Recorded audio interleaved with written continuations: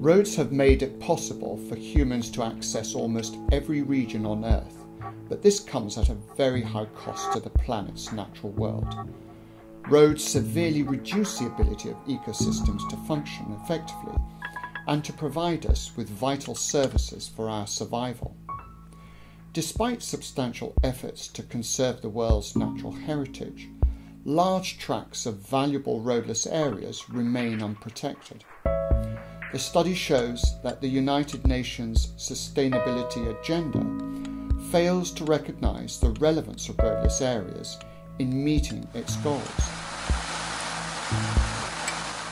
Roads introduce many problems to nature.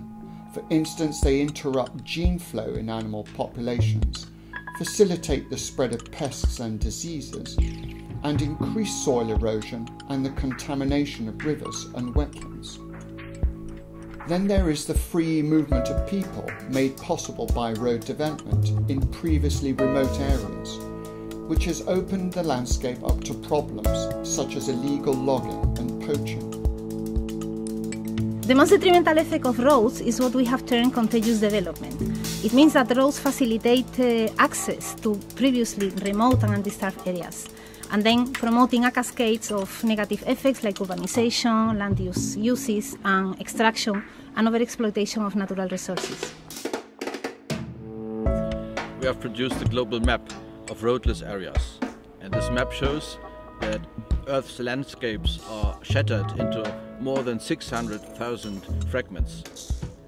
We used a huge data set of 36 million kilometers of roads and for producing this map.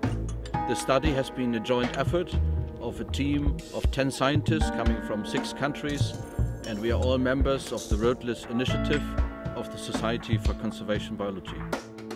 Our global map provides guidance on the location of the most valuable roadless areas. In many cases, they represent remaining tracts of extensive functional ecosystems and are of key significance to many ecological processes, such as regulating the hydrological cycle and the climate. This was the best available data source to create a global map for roadless areas, although we knew the data is incomplete. Roadless areas are still overestimated and many of them are reduced in size. The study goes on to show that the United Nations Agenda for Sustainable Development, brought into force in 2015 and now referred to as the Sustainable Development Goals, presents conflicts of interest between the aims to generate economic growth and to safeguard biodiversity.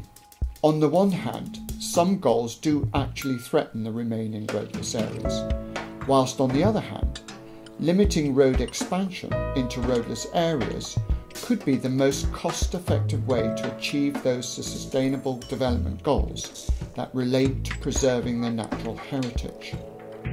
The UN Convention on Biological Diversity just held its conference of the parties in Cancun, Mexico. Its strategic plan is represented by the so-called Aichi biodiversity targets. The science study shows how this conservation plan ignores the need for safeguarding roadless areas. As roads continue to expand, there is an urgent need for a global strategy for the effective conservation, restoration and monitoring of roadless areas and the ecosystems they represent. We urge governments to prioritize the extensive remaining roadless areas and avoid altogether the construction of new roads in these areas.